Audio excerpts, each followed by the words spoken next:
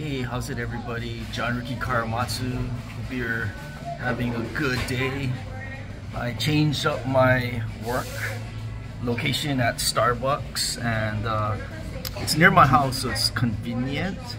But sometimes when you work too much in one location, I think you need a change to up that motivation and have that novelty of being in another location for that day, and maybe in hope you can increase your productivity. So I'm here in Starbucks, as you can see, and my computer is in the back here. And the great thing about having a laptop and a smartphone, your office can be anywhere. And with technology now, you have a AI chatbots that can be your assistant.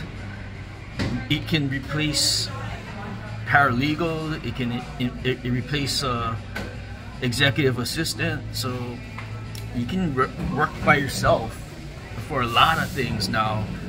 And sure, we need business partners for certain specialized areas, but now if you really want to, you can learn almost anything through the internet.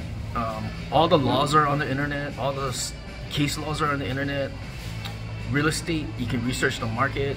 If you're building a startup, you can research an industry. It's so good. And now with AI helping you to accelerate your learning, it's even better. So I think sky's the limit.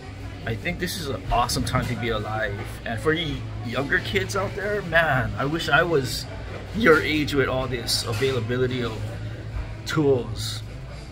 So anyways, have a great day, productive day, and also make sure you take some time to rest, because when you learn, when all that knowledge that you're gaining, the neuroplasticity in your brain, it connects the right areas while you rest, while you sleep. And from what I learned from neuroscientists, it's not just sleep, but it can be resting, deep rest. Even though you're consciously awake, deep rest, like an hour deep rest. I do that as well, and meditation as well can help. So I'm learning to take those rests because it affects your learning.